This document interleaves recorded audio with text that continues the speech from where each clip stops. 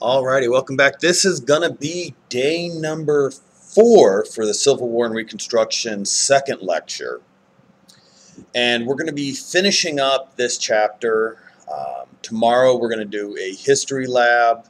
And next week we're going to do another assignment kind of review and then get into the test. I believe what I have it written down for Thursday. Alright. So, as we just got finished talking about with it's the end of the Civil War, we're starting getting into the 13th and 14th Amendment. The country is trying to reunify. They're working through issues. President Lincoln is assassinated, and Johnson becomes president. Now, Johnson and Congress are butting heads. And it's going to actually show up that they're not going to get along. All right, so let's get right into this. So starting off, Congress attempts to remove Johnson. So the radical and moderate Republicans turned on Johnson and wanted him out of office. However, there's only one way to remove a president, and that is impeachment. Well, to get impeached, the president has to do something which violates the law. Well, what happens is he actually fires his Secretary of War. So he ends up firing his Secretary of War against what Congress passed a law known as the Tenure of Office Act.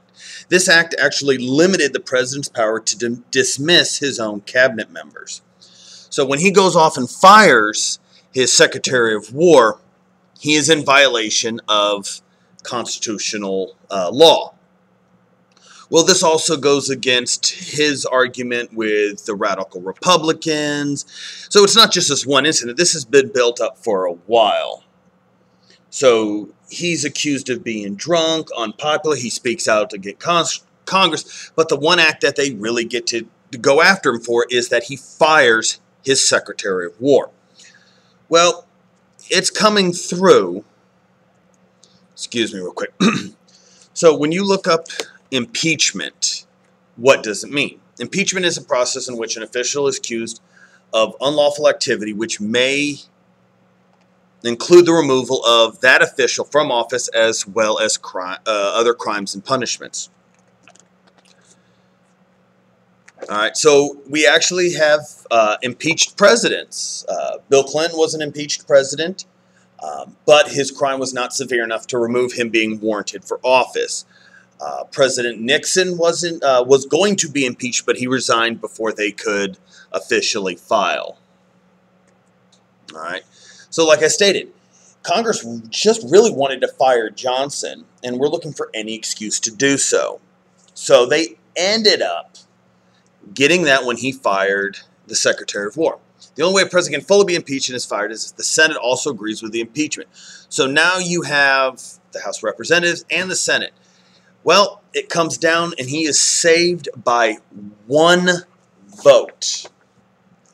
All right, Johnson stays president because Edmund Ross actually votes not guilty, and that's the last one that is needed. That's the last vote needed, either one way or the other. He will not be bullied. Everybody tried to get him to do what they thought was right. He did what he thought was right. So after all this, he was impeached, but he was not removed from office. So Johnson was only in there for a short period of time. So now we have a new president coming in 1868. War hero Ulysses S. Grant wins the presidency. He is favored by all of the North, almost all of the North, and all the new African Americans that are now free to vote. Okay? So that plays a big part. Like the previous slide said, there was over pretty much 500,000 African Americans that got him elected. So we've got the Reconstruction is actually still going on. By 1870, all former Confederates were back in the Union, but the South is ruined economically, all right? Small farmers were ruined and property was no longer valuable. Hundreds and thousands of men died, leaving families without financial stability. All right. So all those men that went off to war, if they if they died in battle, there was nobody to take care of the farm.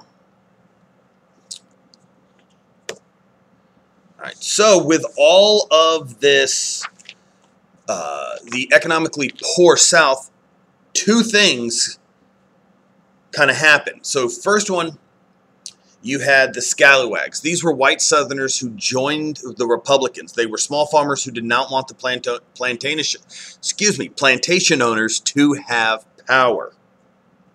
All right, these scalawags were Southerners who they supported. They wanted Reconstruction. They wanted things to actually end up getting better versus returning to the old ways of before and during the Civil War. The second term that came up was the carpetbaggers. All right, these were Northerners that traveled to the South to take advantage of the crashed economy. All right, they're called carpetbaggers because they pretty much carried everything that they owned in a little carpet bag, and they took advantage of whatever they could to become successful. So you could actually show up with nothing if you knew what you were doing, and then take advantage of the crashed economy in the South and actually become very prosperous. So this is an unappealing depiction of a carpetbagger. All right. So I'll give you a few minutes to look over these things. And as you see here, it says they actually helped many black freemen and Southern supporters of Reconstruction. All right. So to improve former slaves' lives, you had a huge increase in African American churches. All right. Why do you think that African American churches actually grew in popularity or more predominant roles? Because what it does, it says, due to the oppressive practice, like 95% of former slaves could not read. So how else is information going to get passed? There's no newspapers that are going to be running around and being handed out. So this was a place to get information passed throughout a community. All right. In the South, Reconstruction funded new public schools to increase literacy among the former slaves. All right. So since we talked about yesterday, when the slaves were freed, they didn't have anything. So without them having anything, they had to find a way to make a living. So they had to participate in something that was called sharecropping. What actually is sharecropping? Sharecropping is arrangements with former slaves who had no resources of their own. The landowner would provide a cabin, a mule, tools, and a plot of land to the sharecropper.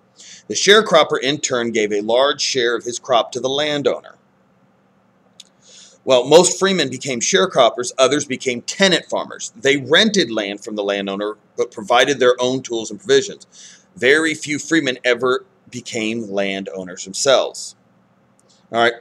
If a sharecropper or a tenant farmer owed any monies at all to the landlord for cash loans or use of the tools, he or she could not leave until the debt was paid. In effect, tying the freed man down in a system of debt peonage. All right. So that just sounds another way to have somebody else work your land and be a slave. All right. So one of the most important aspects of Reconstruction was the active participation of African Americans in state and local governments across the South. Over 600 served as state legislators. African Americans filled numerous posts in state governments, including governor of Louisiana. In South Carolina, African Americans became a majority of the state legislature and chose an African American Speaker of the House. Hiram Revels, a Protestant minister, became the first African American to sit in Congress when he was elected as senator from Mississippi in 1870. 15 other African Americans sat in Congress during Reconstruction. Among the greatest areas of accomplishments of Reconstruction government were the creation of a system of public schools, laws banning racial discrimination, and the encouragement of investments in railroads. Reconstruction leaders generally favored modernization in the South. Nonetheless, Reconstruction governments faced great financial difficulties, were often guilty of the corruption that was widespread in the era, and never won the support of the majority of white Southerners. White Southerners especially resented Northern interference and did not recognize their former slaves as social equals. Without changing white Southern attitudes or giving African American greater resources, Reconstruction policies were ultimately doomed to fail once the North withdraws. As all this is going on, as Reconstruction is trying to get worked, a racist terrorist group, a racist terrorist hate group known as the Ku Klux Klan arose in this era. All right, their goal was to advance their racist agenda and end Reconstruction. All right, 20,000 men, women, and children died from the ruthless terrorism of the Klan. All right, their name comes from the Greek word kukos, which means circles. So their name means Knights of the Circle. All right. So Congress is now starting to see this and goes and passes the Enforcement Acts of 1870 and 1871 to try and halt the evil actions of the Klan. All right. Through this act, federal troops could be sent against the Klan. All right. Despite these efforts, the hate group gained a massive following in the South. Why do you think that even with federal intervention and congressional intervention, did this group actually grow in support in the South? All right, here you'll see a depiction as the later manifestations in the 20th century of the Klan. All right.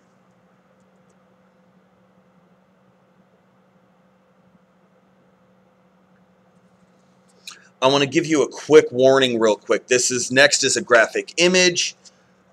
You can go ahead and skip together. I will not stay on this image more than 30 seconds if you need to. But in the late 19th and 20th centuries, many African Americans became victims of mob lynching. And it's important to take a look at this. But if you are easily disturbed, please skip ahead. Do not watch these images. Viewer discretion is warned. All right. But you need to take a look. And this is the part where I talked about that history is ugly and evil. We need to make sure that we take actions where stuff like this never happens again. All right. So the support for Reconstruction fades. Okay. There's a bank failure in 1873 and a bad economy takes the focus off of Reconstruction. So everybody's focus before this is how can we make sure that, you know, the new freed blacks, former slaves, are brought up. Let's see what we can do to help them. Well, as soon as they hit economic hard times, everybody's focus changes from Reconstruction to back to fixing the economy. All right, so 1876, new election comes out, and it's going to be Samuel Tilden, who is a Southern Democrat who wins the popular vote, but loses to Rutherford B. Hayes, a Northern Republican, because they get the more electoral votes. All right. So here you see people are enraged that somebody won the popular vote but didn't get elected president because the one who won the presidency got the electoral vote. How many more times do you think we're going to see this actually in history? All right. This is also a good time to look at why we have the Electoral College. All right. So they come up with a plan, because you got to remember, Lincoln was elected with only 39% of the popular vote. And what happened right after Lincoln was elected? Remember, the South beat feet. So Southern Democrats agreed to accept Hayes without opposition if the Northern federal troops were evacuated. So those 5 military districts that are out there, if the federal troops would step away, they would accept Hayes as president without opposition. All right. Without the military, there'd be no real way to enforce the Reconstruction plans and to protect the rights of the former slaves. All right. Reconstruction ended, and African Americans of the South were abandoned by the North. All right. So the South began to enact methods to keep free blacks from voting. This is, the right to suffrage. All right. So once the federal troops were removed, there was nobody to stop them. So the two main ways they could do is through poll taxes and literacy tests. All right, a poll tax is a tax that had to be paid in order to vote, but if you don't have money, you can't pay that poll tax. And a literacy test is your ability to read and write. Well, if 95% of the black population cannot read or write, they can sit there and say, well, they don't have, the ability to vote. These are more of those Jim Crow laws that we were talking about. So if either of these were not met, the individual could not vote. Well, you're asking yourself, well, wouldn't there be like poor, illiterate white people that couldn't vote? So wasn't this working in both? Well, they developed a thing called the grandfather clause. All right. Grandfather clause was it allowed people who qualified, if your parents or grandparents could vote, then you could vote. So it kind of exists. Well, since the black grandparents and parents could not vote, their kids couldn't vote. It's a way to keep control. Due to the failure of Reconstruction and the Compromise of 1877, segregation and racism through Jim Crow laws dominated the South well into the 20th century. And you will see these, and I'm sure that you're a little more versed on the history of these because it is a lot more recent in the past 60, 80 years.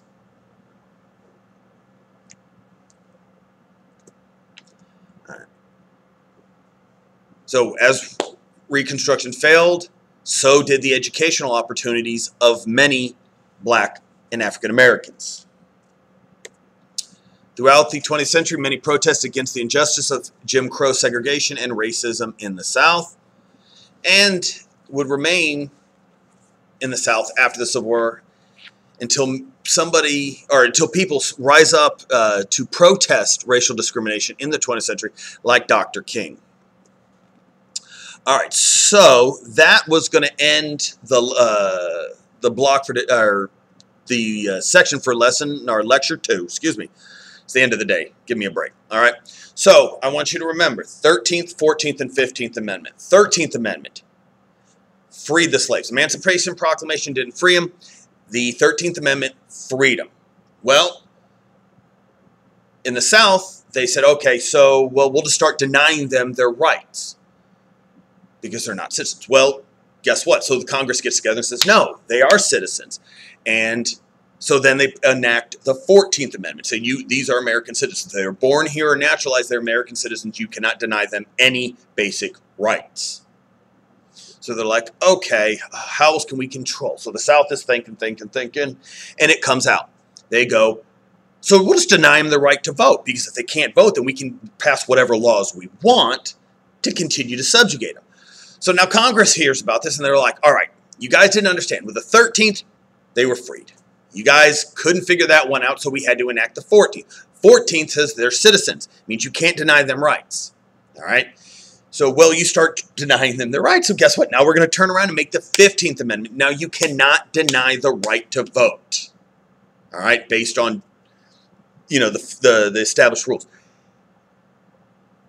This is important because this is Reconstruction. This is what the North was attempting to do, was raise up with the Freedmen's Bureaus and the Civil Rights Acts of the time, is to bring everybody up to a basic level playing field. All right, so that'll conclude that. We're going to do a history lab on Friday. You'll remember that from a similar one to last week. This will be a whole new set of images. If you have any questions, email me, hit me up on the Google Meet. Until then, I'll catch you later. Have a good one.